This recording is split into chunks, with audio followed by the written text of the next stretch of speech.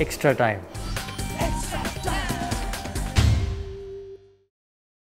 Hit the subscribe option and the bell icon to get all the exclusive sports videos on Extra Time.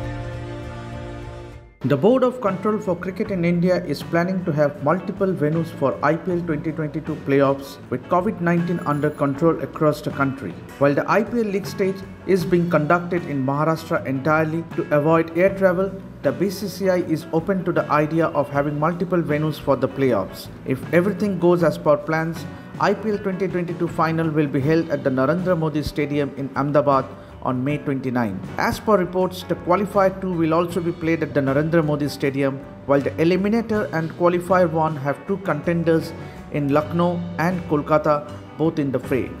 But Lucknow is the front runner at the moment. Qualifier 1 is likely to be played on May 24. Eliminator will be played on May 25, while Qualifier 2 will be played on May 27. The BCCI released fixtures only for the league matches, with playoffs set to be decided.